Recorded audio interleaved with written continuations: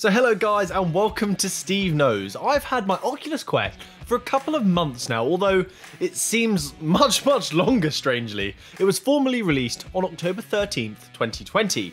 I did my initial review, but I'd like to come back to it and do another review, because as you play with something for a while, more and more things become apparent, you start developing actual concrete opinions on things, so I want to share them with you. The headset isn't as shiny as we first thought. It is full of compromises, and I don't think they should have called it the Oculus Quest 2, because that kind of implies that this is a next generation headset, but they did. But don't get me wrong, I do love the Oculus Quest. I really do think it's a great headset, but I've got a lot to say, so let's go over the good, the bad, and the ugly after playing with this device for a couple months now. So the Oculus Quest 2's entry level is the 64GB model, 64 gigs of storage, that's only going to cost you $299 or pounds. Then we have the 256GB model, which is the next tier up, for 100 more, so that's $399, but you do get an additional 196GB of storage, which with the recent announcement of The Walking Dead Saints and Sinners being a 12GB install, and with hopes that we're going to continue getting games like that in the future, it may be wise to think about the 256GB model, although I have a free game library and I still haven't filled up my device. And the games don't take very long to download either because they tend to be so small, but if you want to future-proof your headset and play it safe, perhaps that's wise. So for those of you perhaps thinking about getting a Quest, or you might be getting one for the Christmas from good old Saint Nick, the Oculus Quest is a standalone virtual reality headset from Oculus, which is a Facebook-owned company, which now I think it's kind of safe to say that Oculus is Facebook. It's not company owned by anyone.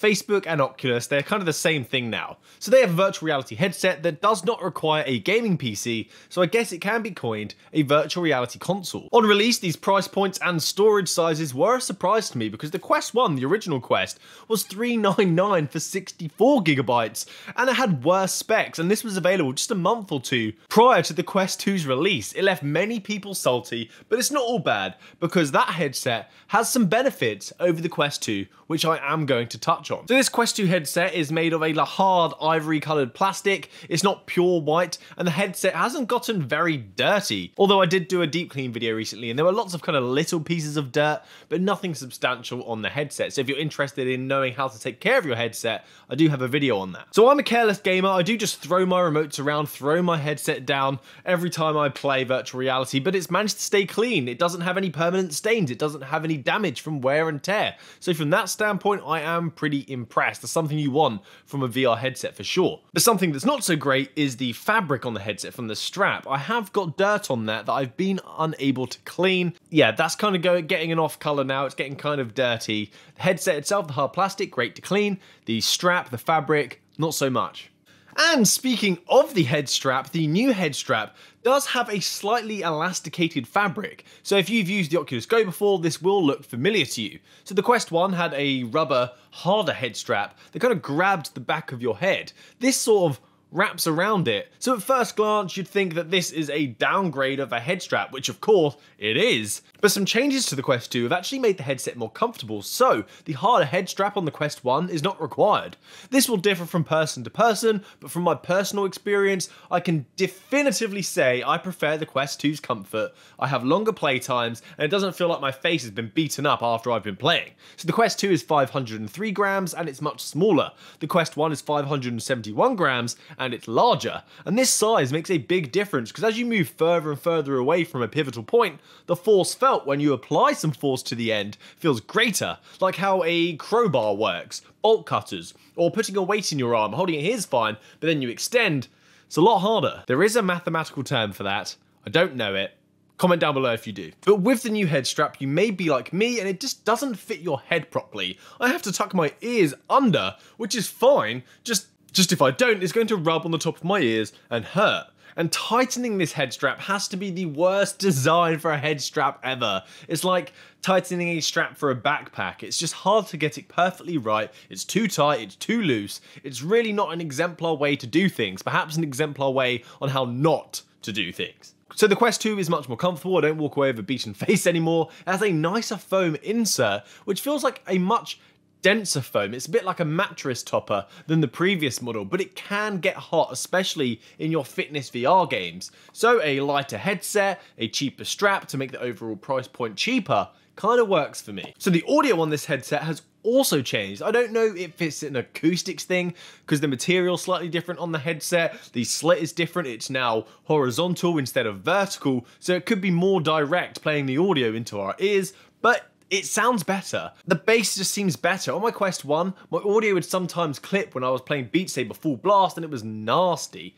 But that could have just been my headset. But now with the Quest 2, it seems to have a much lower end. The highs are less tinny, which is something that drives me crazy, so I really do appreciate the improvement here. Of course, audio on the headset isn't fantastic and incredible, and you can improve it with the use of some accessories, but if you don't want to, the audio is pretty good. So now, one of the biggest issues that I have with the Quest 2 that for many people is a deal breaker, and I understand.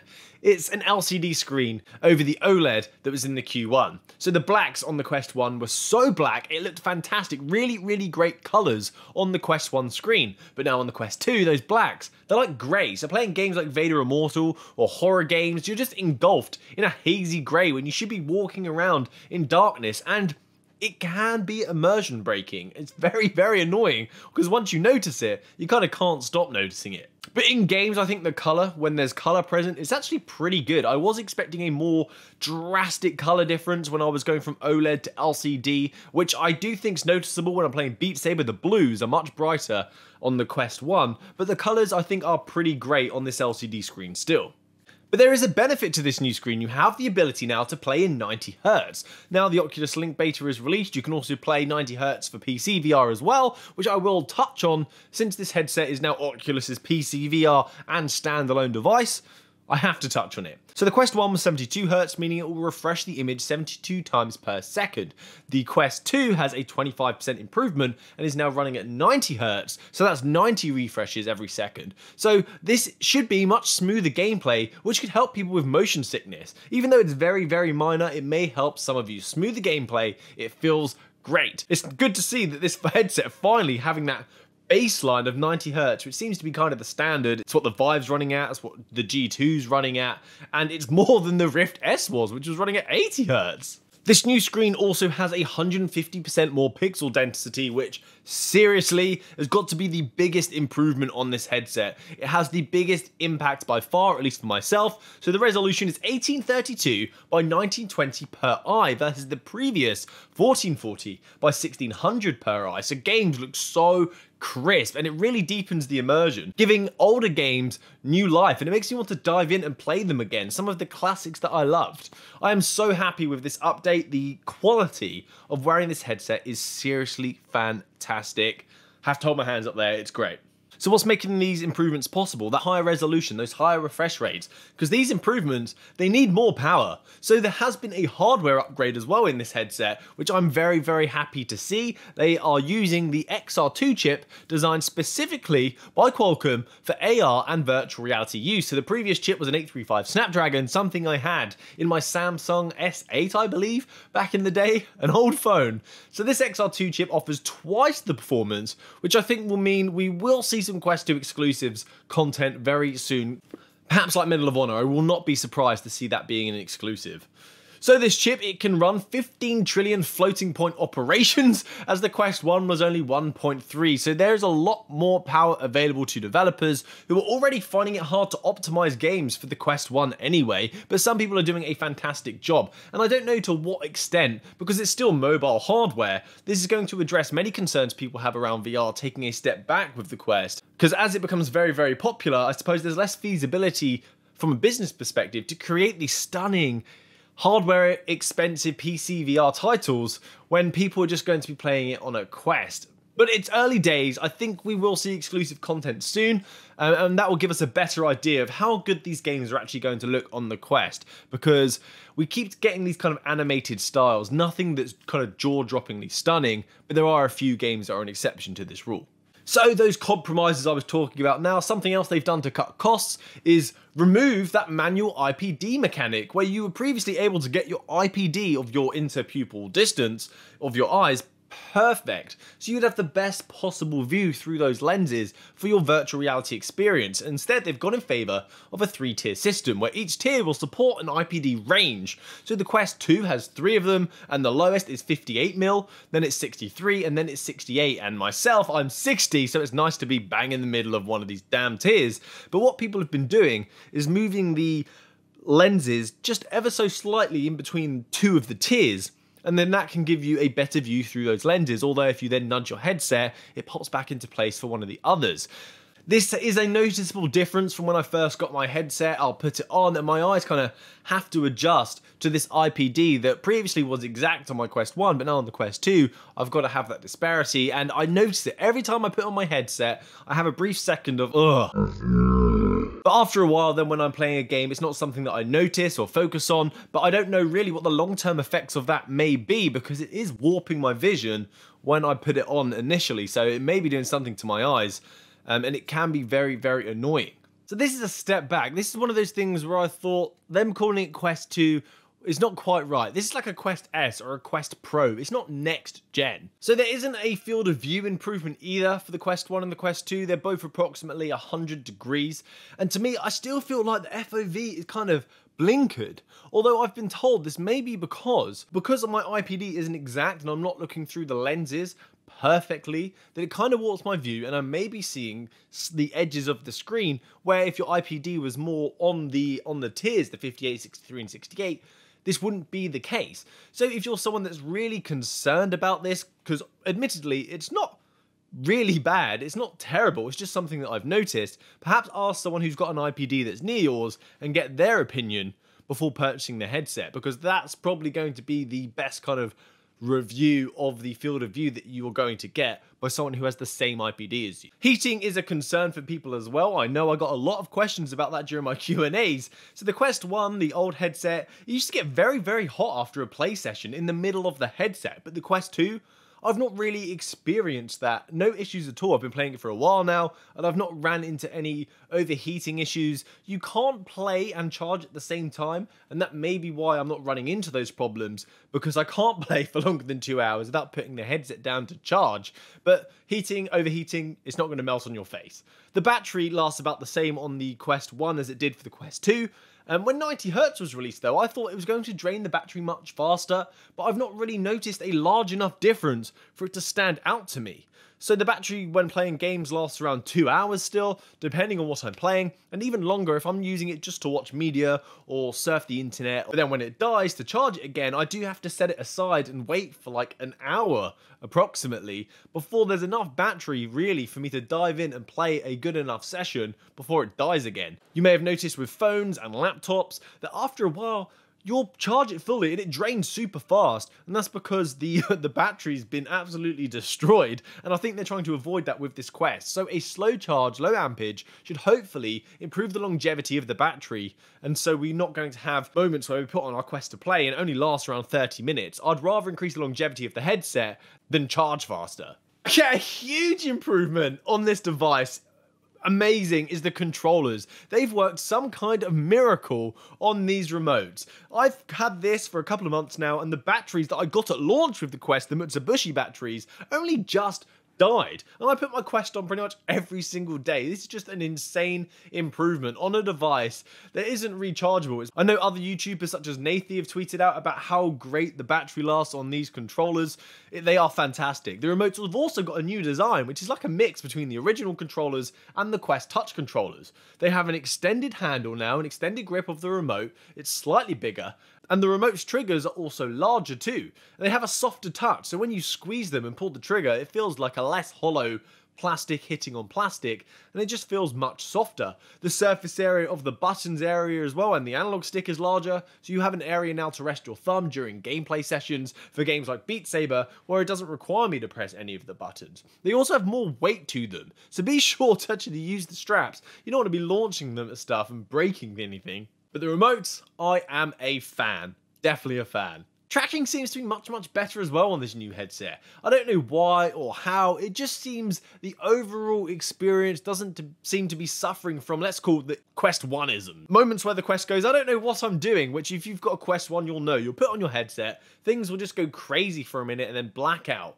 I don't seem to be having any of those problems with this new headset. It's a lot more reliable from a UX perspective, which on a device that is all about user-friendly experiences is perfect. So if you are a general consumer, if you're someone that's not really dove into virtual reality before, or perhaps even gaming, the Quest is going to be perfect for you with really simple interfaces, educational material for you to get up and running. It's just fantastic for newcomers, it really is. And if you're not in the virtual reality community a lot, and you're not aware of all the Quest games that are available, the Quest has a few hundred games now at its disposal, and a lot of them, they are kind of very simple VR games. They're not AAA titles, although there are some fantastic, incredible games, such as Lies Beneath, just superb, The Walking Dead, maybe one of the most well-rounded VR games I've ever played. But if you're looking for the best virtual reality experience possible, then the Quest alone is not going to fulfill that. If you would just want a fantastic, easy-to-use VR experience with some great games,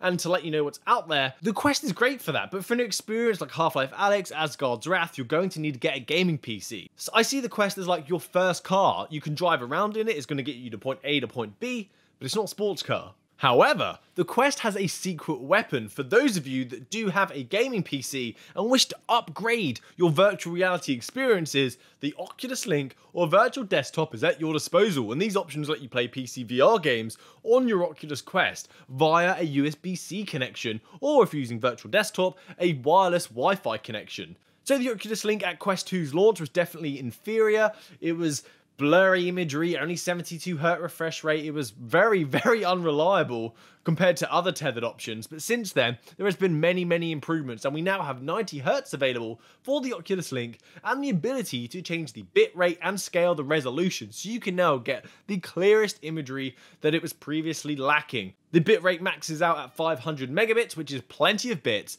Once you hit around 300 or 350, I couldn't really tell the difference. It was just looking like I was using like a Rift headset. The Link is much better, and the fact that you can also use virtual desktop and enjoy these experiences wirelessly with your Oculus Quest, I do find it very hard not to recommend this headset anymore because of its portability and its hybrid features.